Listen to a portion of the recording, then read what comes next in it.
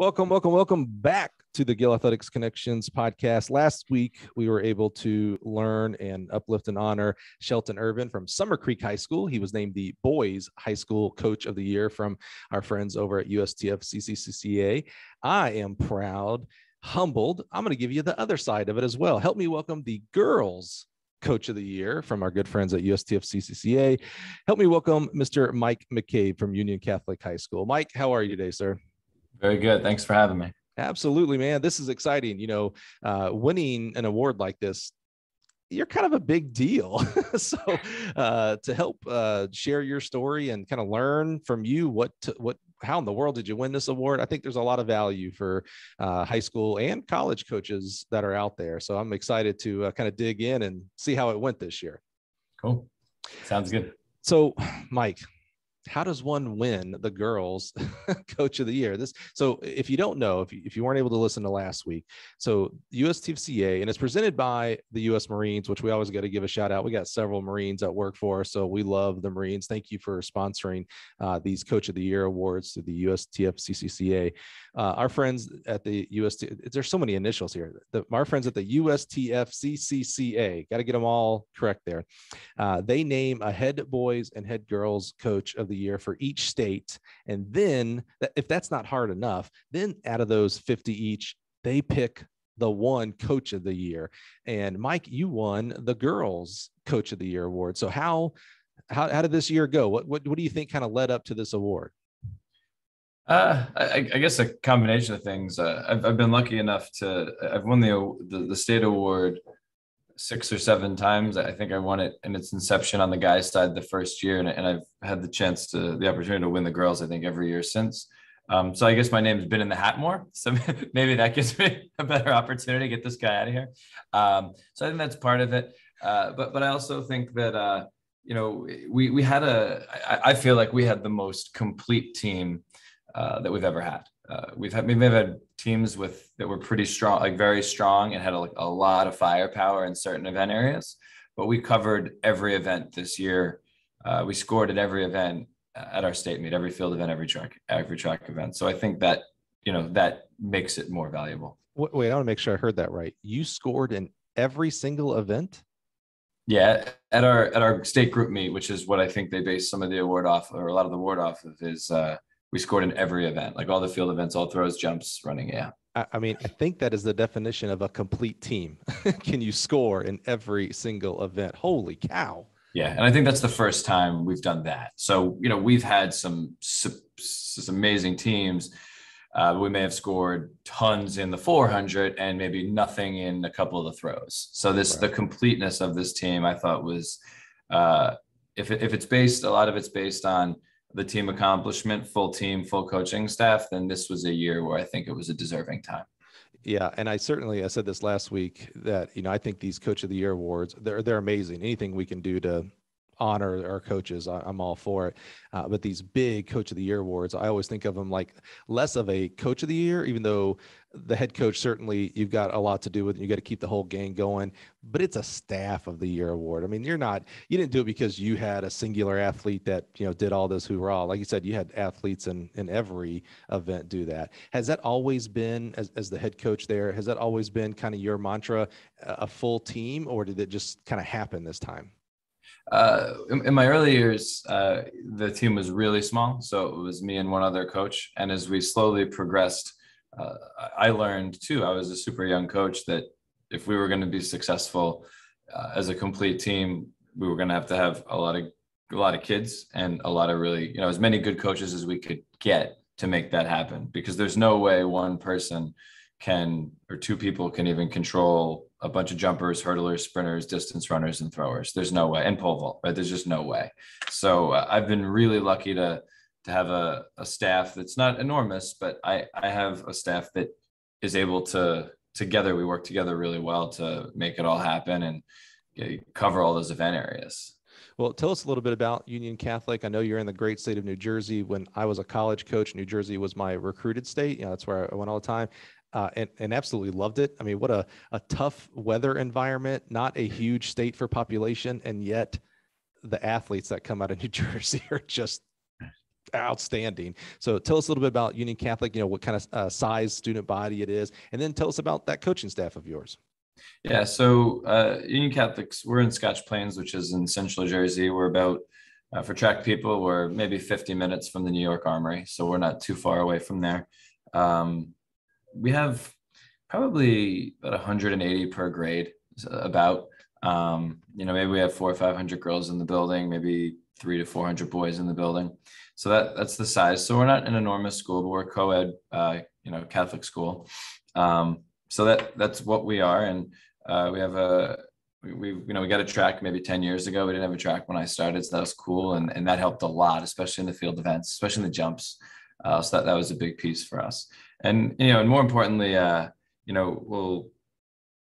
you didn't ask, but I have a lot of support by our administration. So my principal, she's just like Sister Percy, just always supported us. And she views it as a way for kids to, as she says, like allow them to become like the best version of them that they can be. Right. So if the kid can excel in track and field, she'll do her best to help us give those kids the opportunity. And, that could be in a lot of other venues as well.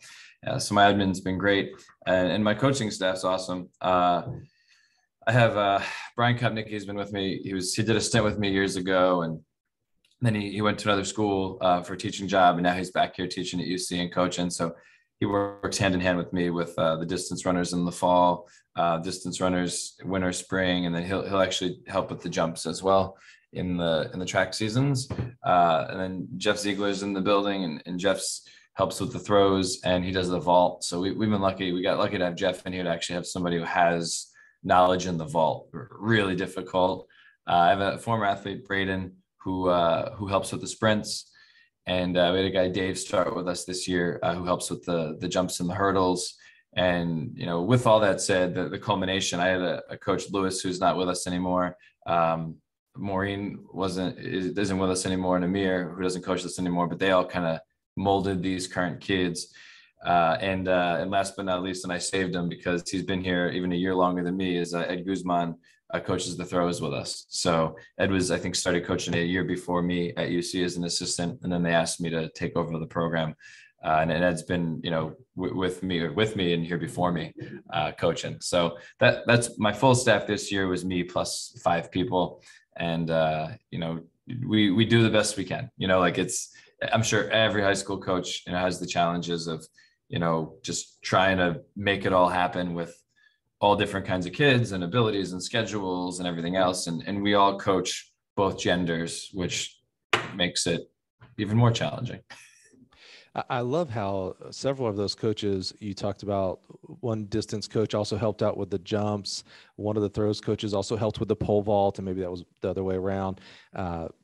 But that's interesting, that multi-talent coaching. So you're not just the distance coach, just the throws coach, just a jumps coach. How does that work in regards to their coaching education? How does someone be a distance coach and a jumps coach, and what do they have to do to make that happen and make it work properly? Well, it's interesting. Like Brian helps, it was mainly a distance guy. I was a collegiate distance runner. But in high school, he did some triple jump. Like, I think it was when triple jump just started in New Jersey. So he had some experience.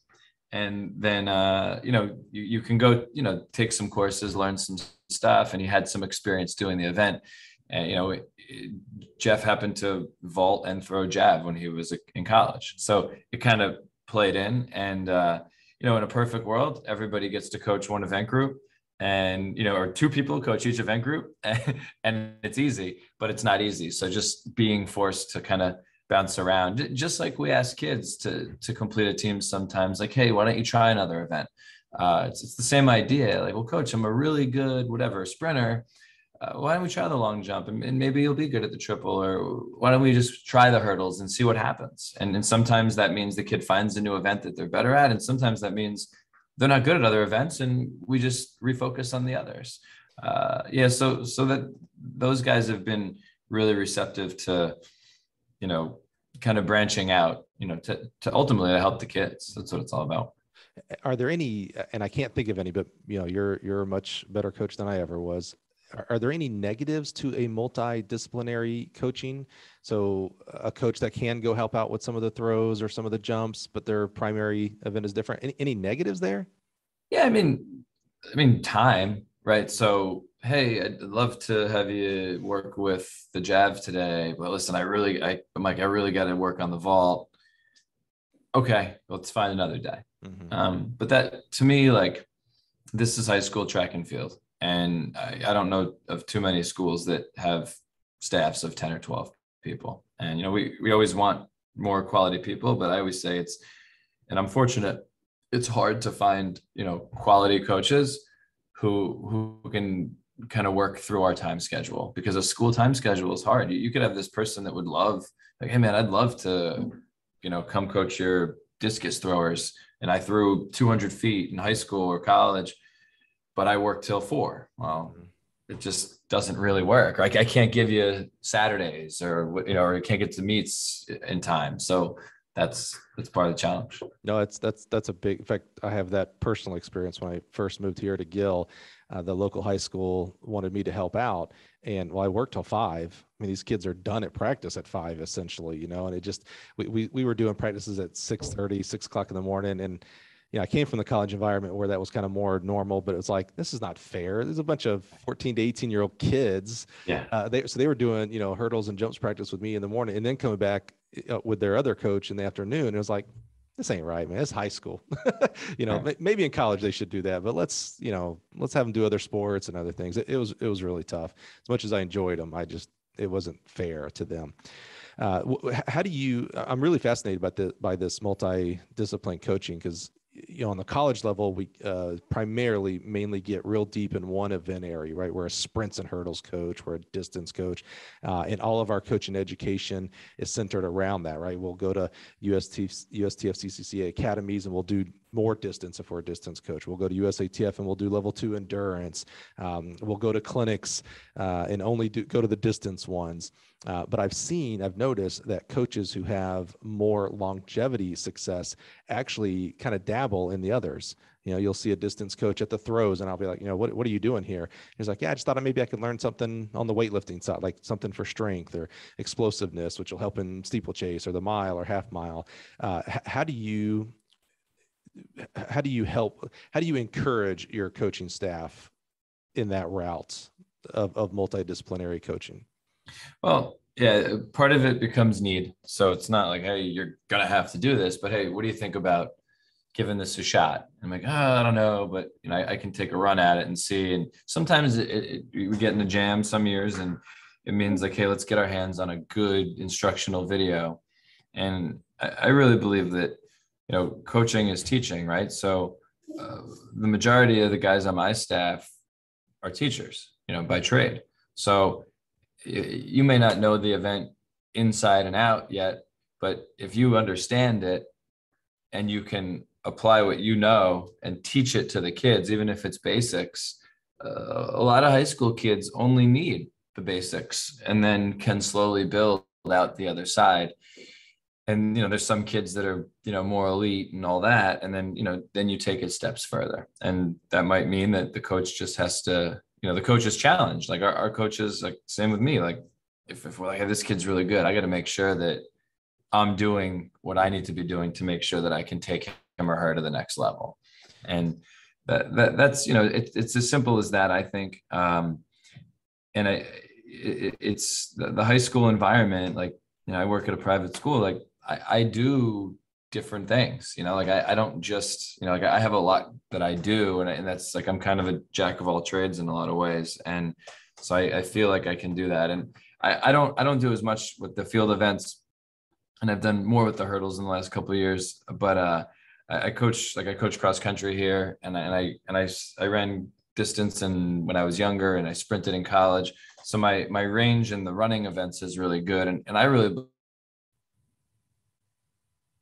over between what sprinters learn and are taught into the distance world, sometimes distance stuff into the sprint side, but I think there's a lot of value in crossover into it. And, we do stuff, there's certain stuff we do with our distance kids that we might do with a jumper or a sprinter, and just understanding how they all come together is important.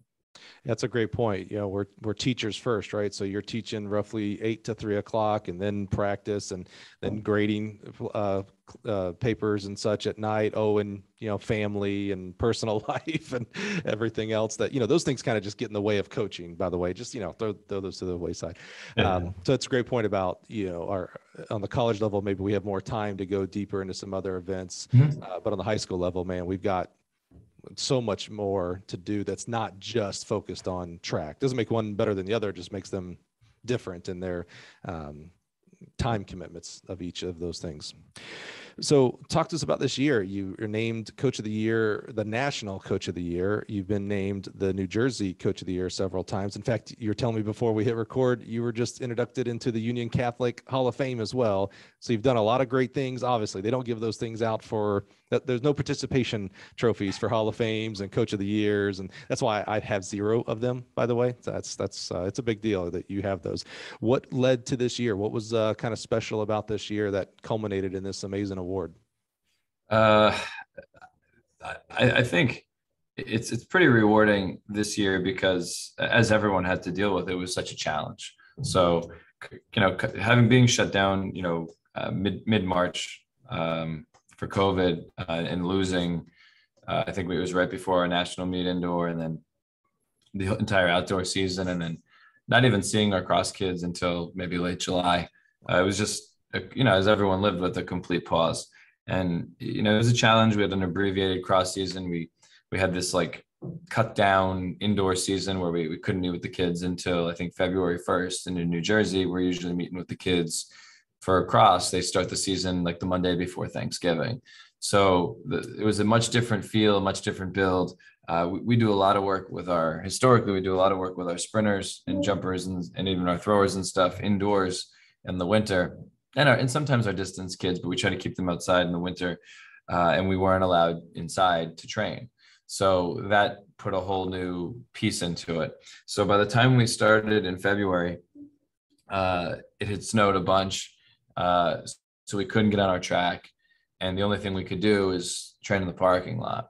And it's something we may have never done. I mean, so we would go out and wheel out distances and take chalk and chalk stuff down, put cones down, and that's how it started. And I do believe that, when I was in college, we did the majority of our sprint work outdoors in the winter in PA, but it was different, right? So it was a different challenge for the kids. There was a lot less racing, and the progression was different. So if I'm accustomed to kind of how I handle things every year, as far as how we peak and how we prepare, and, we want to be our best towards the end, I kind of, for, doing this for 18 years, I kind of know how I want to do that. And this past year was completely different. And one thing I'm really proud of is I thought we just ran and competed so well at the national meet in Eugene. Like, it just came together even better. Like, we had a great state meet, and we ended the back end of the season well. And we just had such a great meet at the end of the year that, to me, like, a week or two later, as I reflected on it, I just felt really good about, it was planning and it was luck, like, things have to fall into place. But I think it's a rewarding year because of the challenges tied into it. And then the adjustments we as coaches had to make as our staff, and also the adjustments that our kids had to make. And probably even more so is the strain it put on our parents, because we're a private school. So kids may come from as far as like 40 minutes. Some live 2 minutes away. So if we're on a hybrid schedule and a student isn't in school, 2 days a week or 3 days a week, and they're home, and then hey, we have practice at 3 o'clock, somebody's got to drive them. In the past, it may be, okay, they bus in the morning, mom and dad pick them up later after work. So now it's like, hey, can you drop your kid off at 3 o'clock? So I think it's rewarding for our staff, our kids, myself, and hopefully for our parents that, I hope they can take some pride in the fact that, I got this award, but it really is a school-based award, because and I've thanked them so many times, like, the sacrifice of our parents to make it happen is really special. If you're not watching on YouTube and you're listening on the podcast, I want to point out that when Coach said, "I won this award," he did air quotes. And I love that because I think what you're doing there, Mike, correct me if I'm wrong. It's not it's not even, we talked about the coaching staff, but it's a combination, right? Coaching staff, athletes, administration, parents, maybe the community is involved as well. It's these awards are, you'd have to make 100 little ones to give out to all the people and maybe more that actually made up the big trophy there. You mentioned, I think track coaches, specifically track coaches, are some of the most resourceful, flexible, intelligent people there are. We get kicked off our track at random times and have to still do a practice. You mentioned, 10 years ago, you got a facility. So before that, you had to figure out how to do long jump practice and shot put practice and things like that without a track. So you were real flexible with all the disruptions. That's such a kind way of saying it, right? The disruptions that COVID occurred, right? But all these disruptions that were happening, and you're doing more outdoors, you're chalking. I love all that resourcefulness. As you go into this season and next in the future, are there anything that you learned that you will continue on? Like, was there a really cool parking lot workout that you're like, you know what, I know in 2025, we can be on our track, but this workout, something was there. We're going to keep this workout. Anything like that you'll carry through? Well, I think not so much workout, but one thing that I don't mind, and it just depends on the year, but I think there's some value in being outdoors anyway. Part of that's just because being in the halls practices take forever. But I think one major thing that it was forced, and it's good, and sometimes it's hard, especially with the younger high school kids and experienced kids, is we were forced to race less. So, in the college level, right, you race every 2 weeks or whatever. Indoors in New Jersey, New York area, you can find a meet every day of the week, right? There's a meet at the Armory almost every night. You go to Ocean Breeze, we got the Bubble, you could always find a meet. So one thing that I found, which I always kind of knew, was the racing less for a lot of these kids, especially like your upper tier kids, long term in this season, in their career post high school, if they keep running and competing, is better for them. There's definitely value in competition. A lot of it, especially when they're young. I think sometimes it's just good to get them out there to see it, feel it, learn it, love it, or hate it.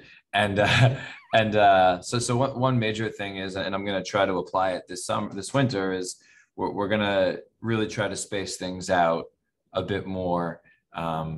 And with our distance group, I've already just talking to Brian yesterday or this week about just some ways we're going to attack, our indoor season differently. So we can come outside and be as fresh as we want to be. And I've always thought we did a pretty good job with it, but I think we can be a little bit more patient in some of our competition stuff. So I would say that's a pretty big takeaway for me. And then just being away from the sport, from the period, from coaching and in my regular schedule, that taught me a lot. I stepped away. I think, I realized after that I needed that break because I'm a 3-season guy for 18 years. So I think it was really good for me, my family. My son's 13, my daughter's 9.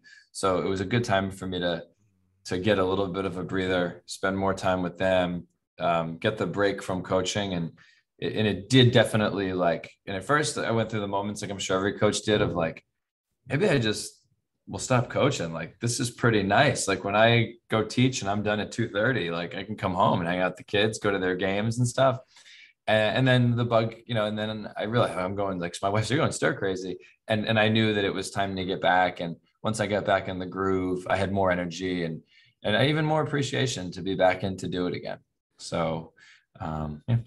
When there was no outdoor season, last year or whatever now, I was going to do a coach's best lawn award because everybody was finally home in the spring that they could focus on their yard work, right? So probably the yards were the best they ever looked back in 2020. Oh, the amount of stuff I got done at my house, unbelievable.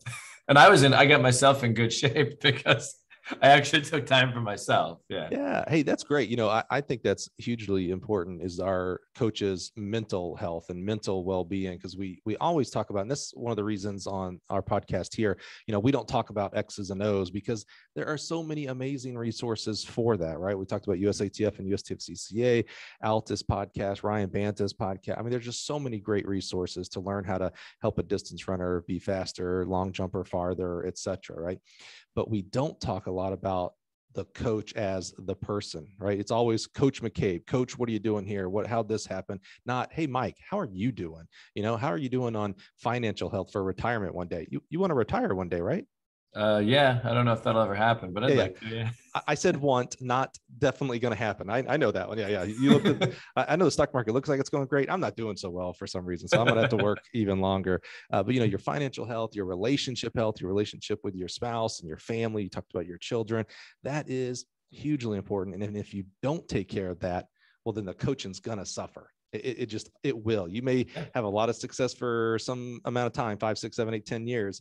It will suffer if you're not taking care of the core tenets of your person, your family, your friends, your maybe your spiritual health as well. Just things like that. They're so important. And we don't talk about those things, unfortunately. And we need to make that more common out there. And that's why on the podcast here, we talk about, your journey and mentors that poured into you and not, hey man, how did you score a point in every field of or every event on the track? That's cool. And I love that, by the way. That's a great fact. I love that. But, taking care of yourself, man, it's important. So I'm glad you from a very bad situation here with coronavirus, you were able to take some good things away from it, not only personally with, getting in shape and spending time with your family and friends and things like that, but also like, hey man, like I learned something about how we coach and how we direct our team. Like maybe we need to compete less or, be more intentional with how we compete. What a lost opportunity if you let this bad stuff that happened and is happening go by and you don't learn and grow from it. So hats off to you, man, for growing for him and your staff growing for him. That's amazing. So I mentioned that, I think it's just so what a fact that you scored a point in every stinking event. There should be an award for that, by the way. As you were named the girls national coach of the year. How did they actually, I don't think I asked Shelton this, how did you actually find out that you won the award? Is it like publishing clearinghouse style? Do they show up with a big, I was going to say a check, but we know that ain't true, but do they show up with balloons and stuff, or how do you actually find out? I got a call. I got a phone call one morning. And it was simple as that. And I'm not always the best with names of people I've only met, and he's a big time guy through USTFCCCA, and he was great. And I can't believe the name eludes me, but it's probably either Sam or Mike. I think it was Mike Korn. Yeah, Mike Korn. Yeah, shout out Mike Korn. Love him. Yeah, he's great. And just the call and congratulated me. It was super gracious, and I mean, it was just like I think I came back from practice or something, and it was in the summer, and it was the morning, and it was cool. It was cool, and it just happened quick. I didn't know it was coming or anything. So nobody came with like a sign, but the phone call was more than enough. Did you at least celebrate? Did you have like your favorite meal for dinner that night or something? Did you like tell the wife like, hey, we got to go out for Outback Steakhouse, whatever your favorite is?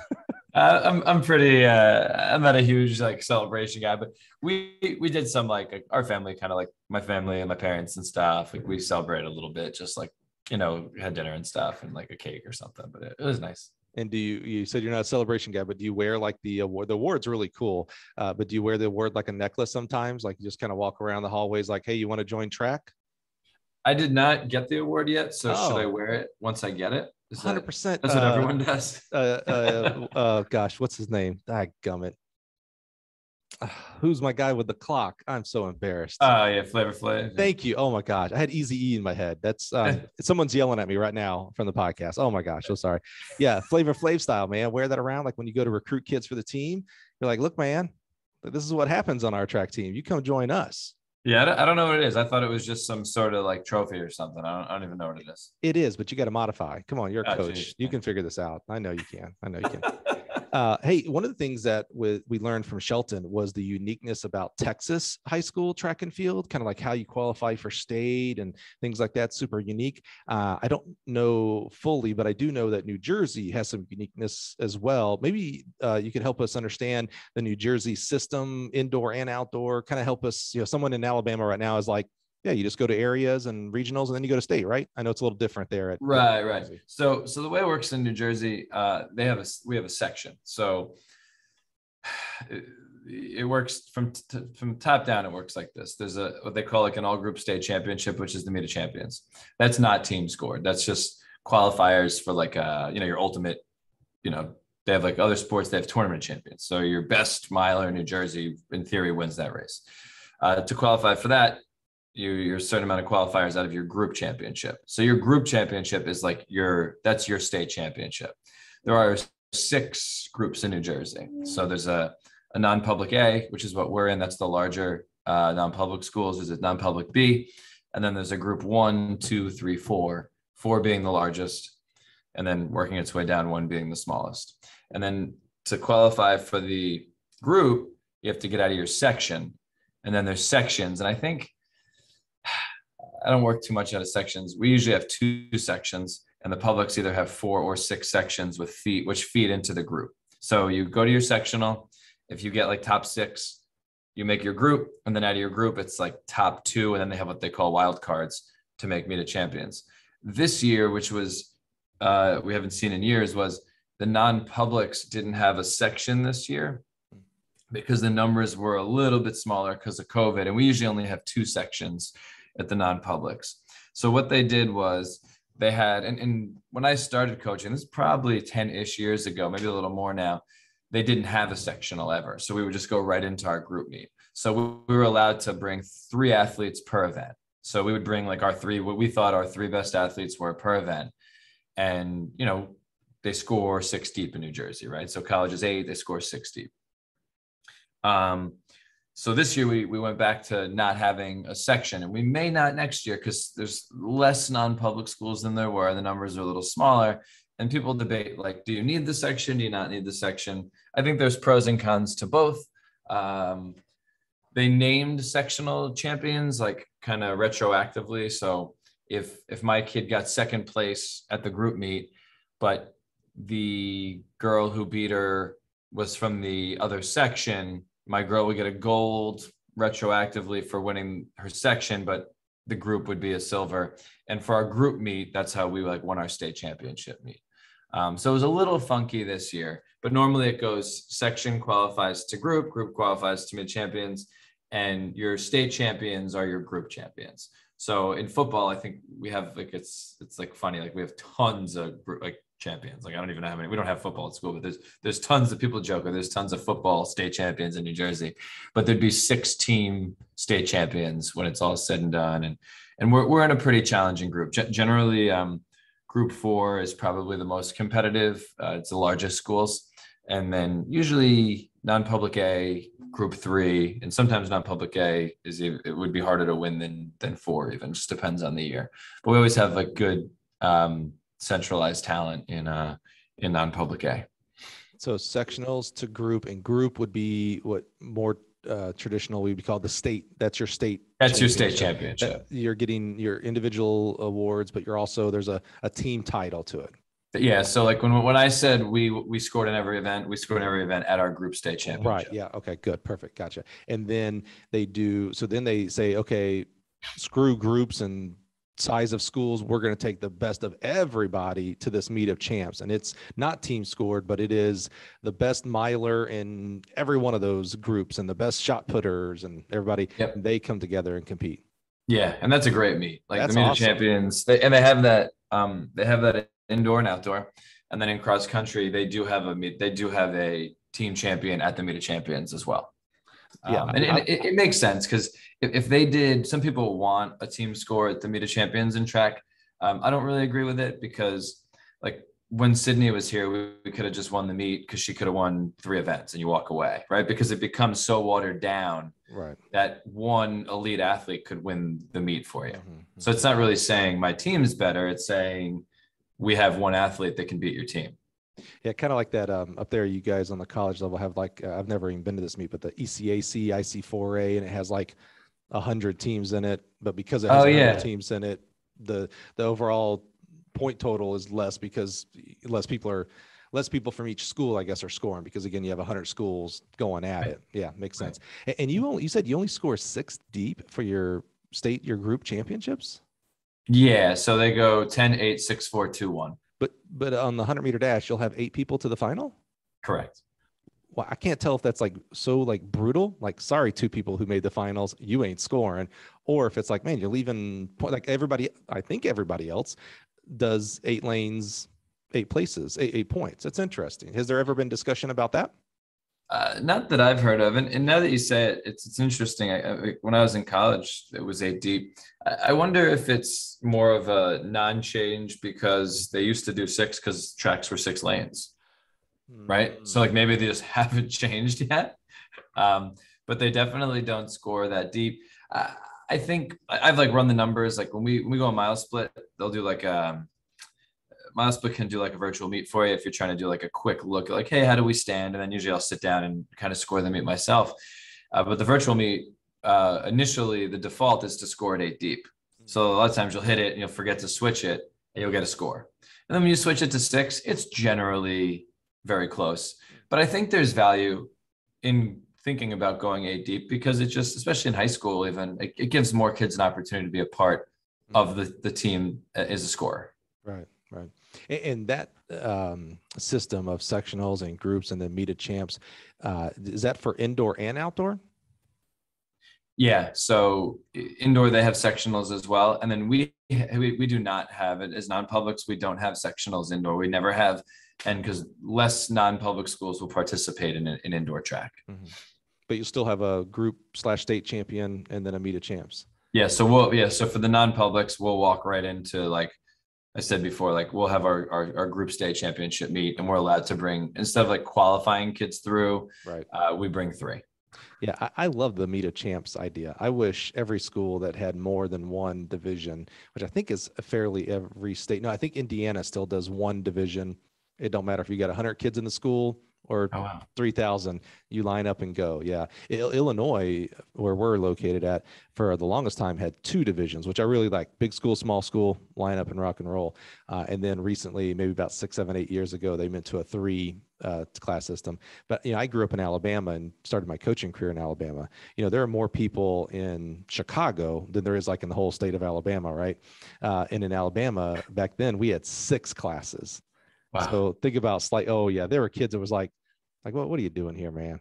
Like, what are we doing? Why don't we just put you 2 together? You 1A and 2A, like race you together. It's much more competitive. So I love that meet of champs idea. I know other places have tried it. Texas has a meet of champs and stuff like that.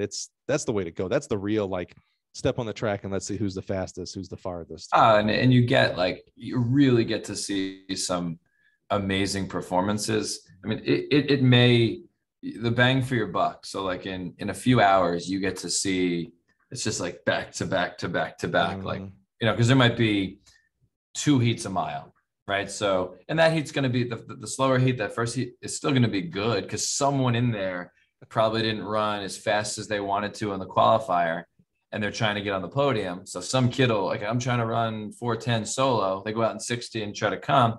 And then the next heat is awesome. So You just kind of like back to back. It's a lot of fun. It's cool. That's cool. So what is it? You've been coaching in New Jersey and specifically at UC for 15 plus years now.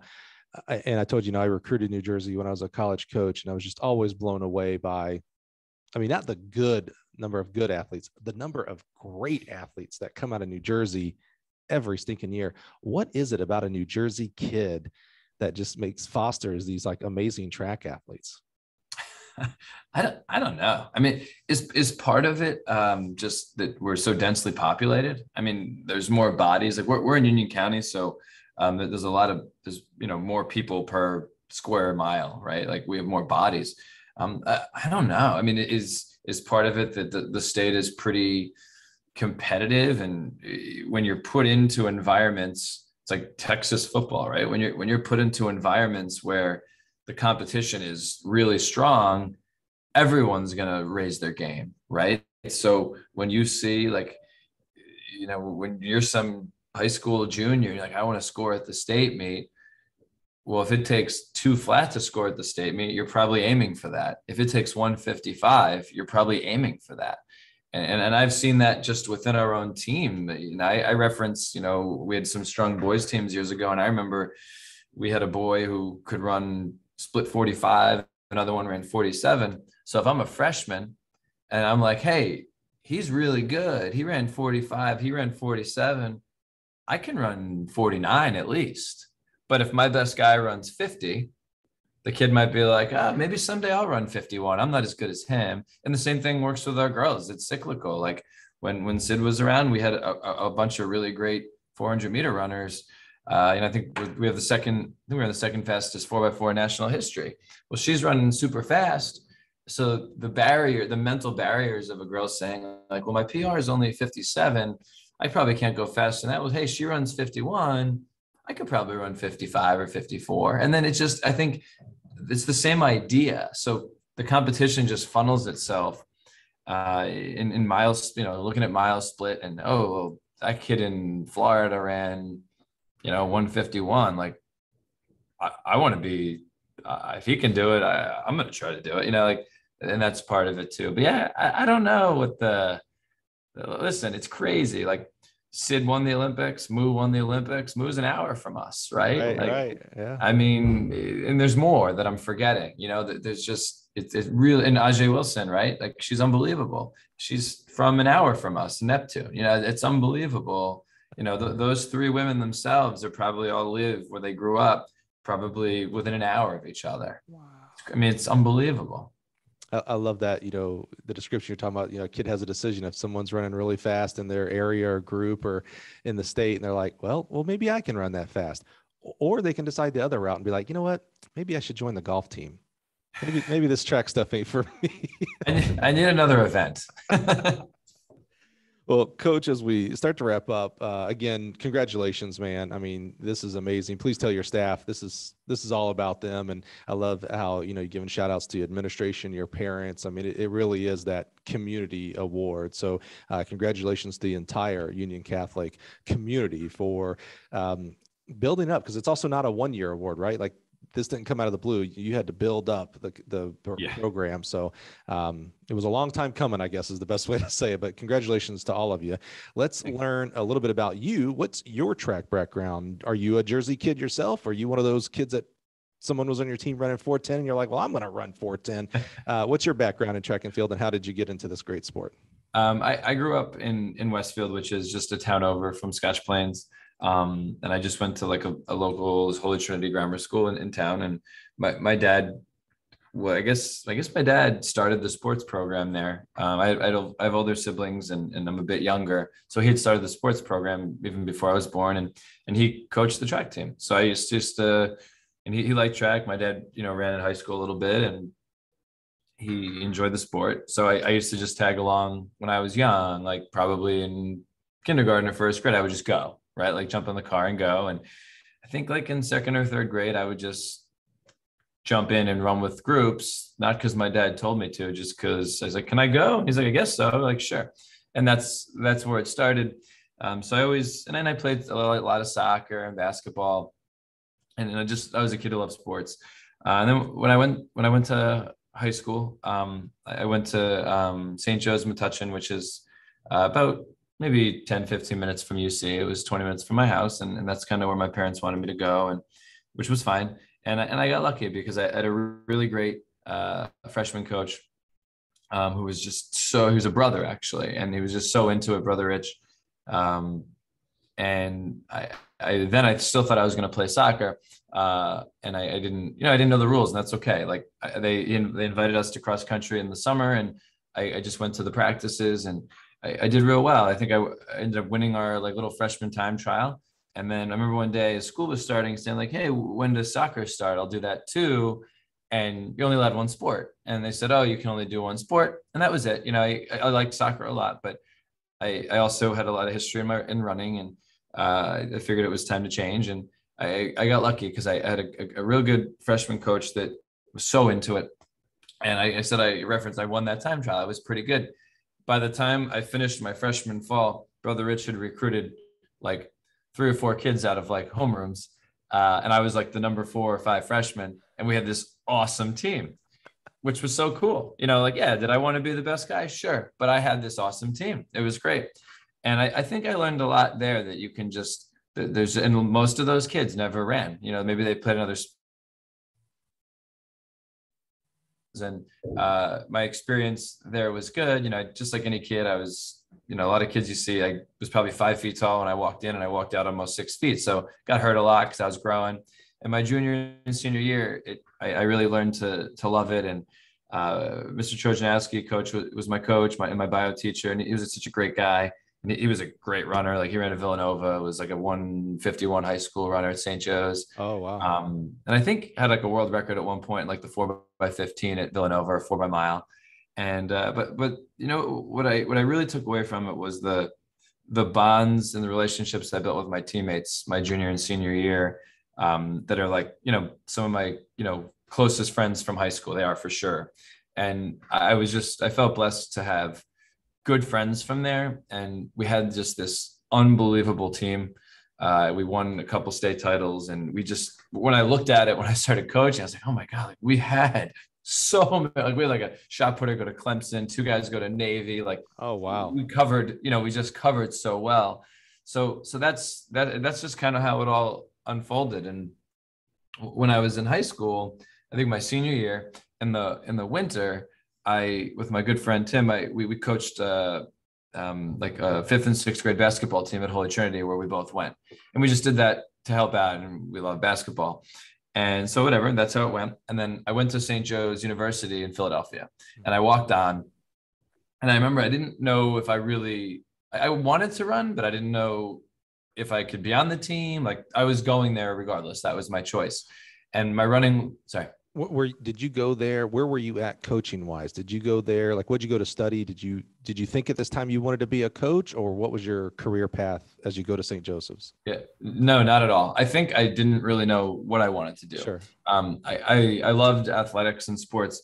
In my brain, I thought maybe I could do something like physical therapy or athletic training. And it manifested into, I ended up being an IT major. So my undergrad is in management information systems. I was always just real good with computers and like tech work and all that, and that's what it became.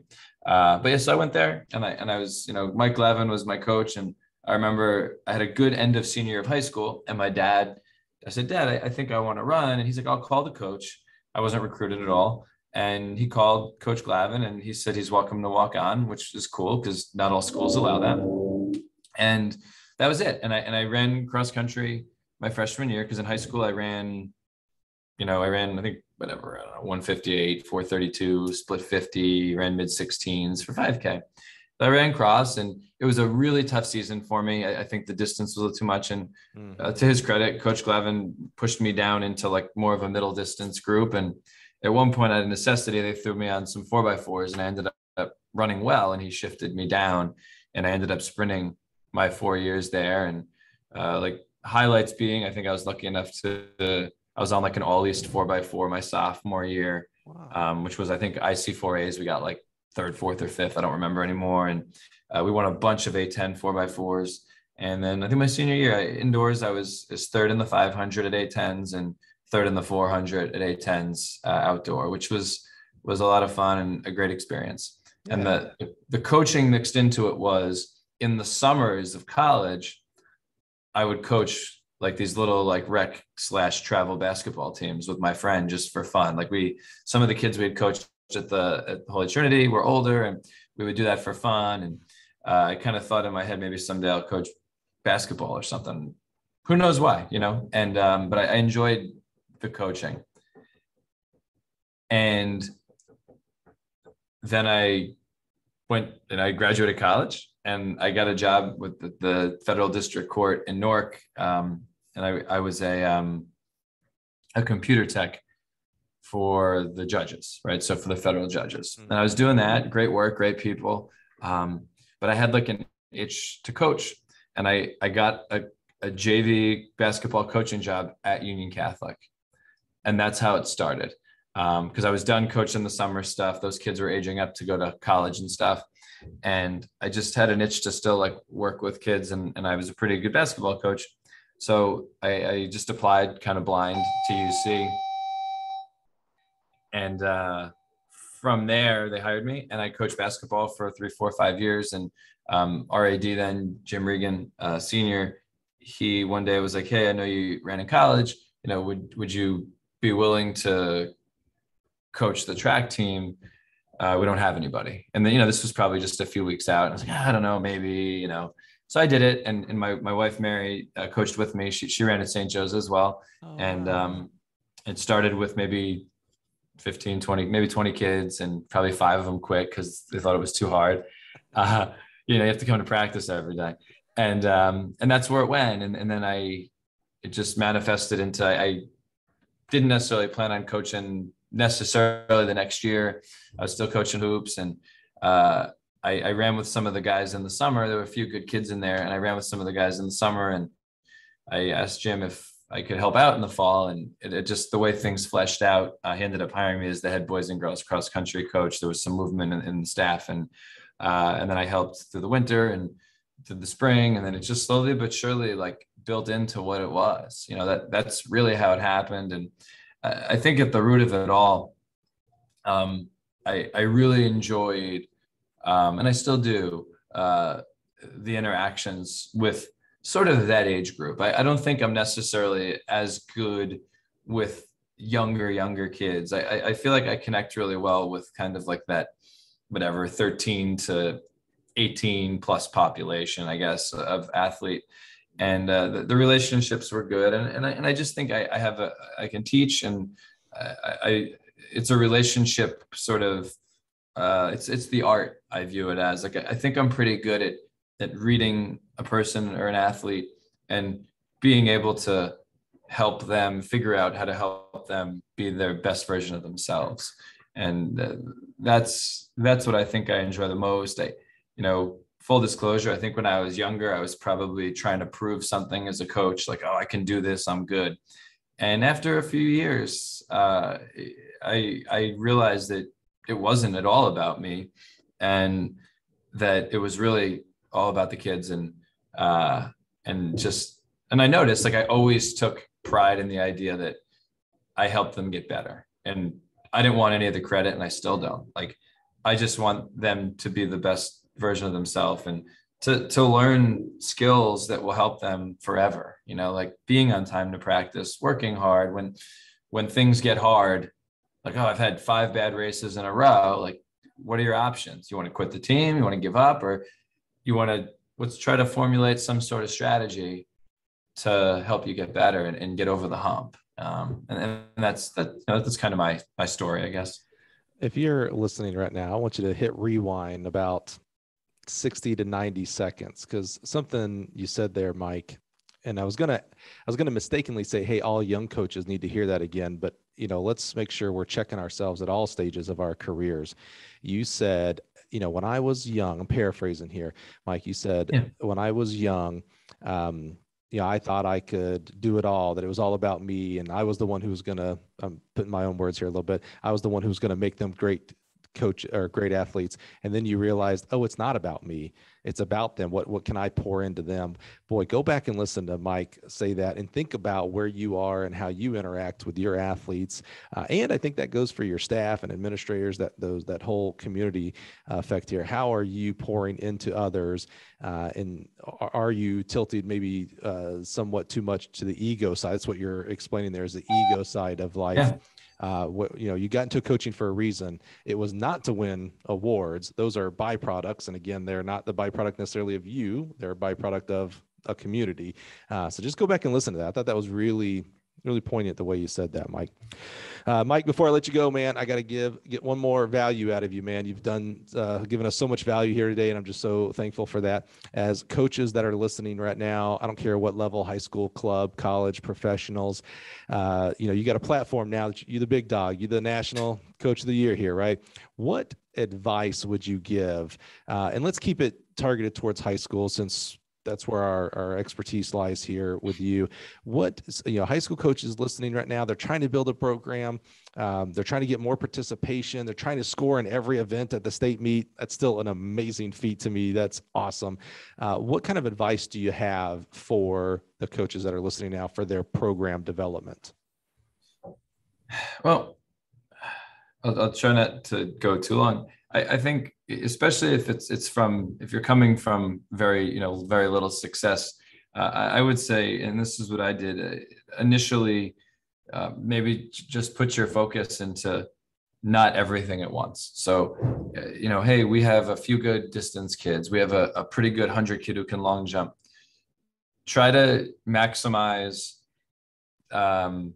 the abilities in those events. And then as the program builds and you recruit kids out of your building, then you can expand a little bit more in the event areas. I believe that you have to, the kids need to see some success in order to want to do it, because it's a hard sport. And if you have just one or two kids who have success, a couple of their friends might say, hey, Jimmy he's doing so well. I think I want to try. And if 5 kids come out because of that one kid, 1 or 2 of them are probably going to help somewhere. A couple won't, and that's okay. So I'd say initially, centralize what you're doing, and then just start something strong, centralized, and just try to expand. And I guess I alluded to it before.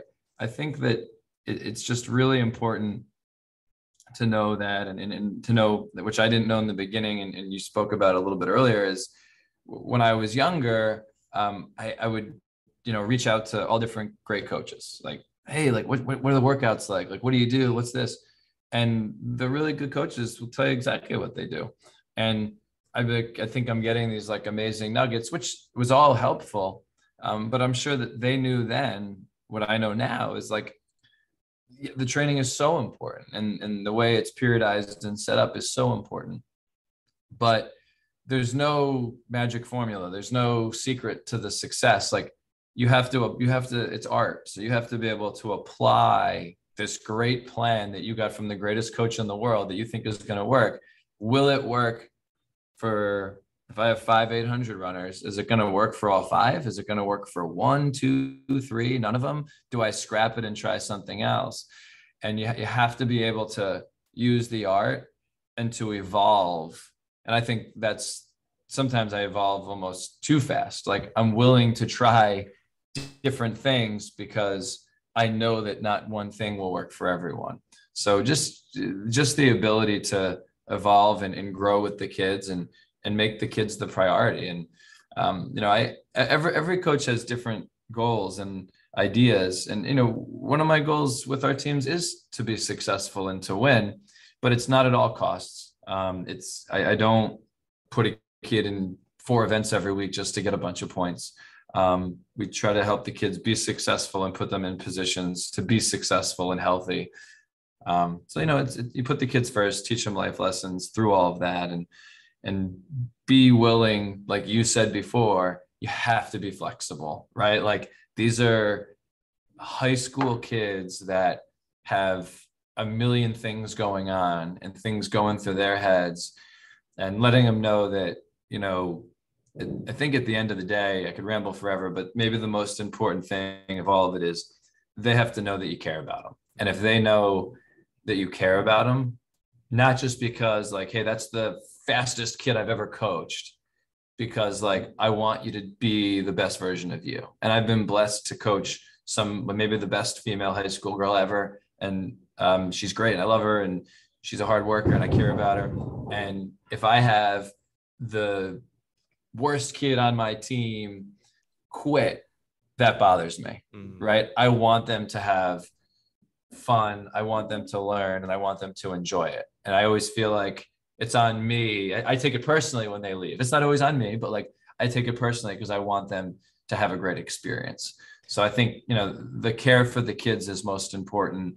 And when they see that you care about them, they'll do things that they didn't know they could do and you didn't know they could do. And I think in my early years, I probably wasn't as good of a technical or tactical coach. And we had kids do amazing things, I think, because they're like, this guy cares about me and no one cared before. let's go. And it was just no thought, let's fly, So I could go forever, but I'd say, yeah, just a little bit of everything what I said kind of comes together. No, I love it, man. That's so good. You mentioned, the way I'd put it is, you can buy a cookbook, but don't mean you're going to open a restaurant. So you can know all the workouts, right? I mean, almost every coach in this country you call and say, hey, what did you do with your miler last year? And they'll like, yeah, here you go.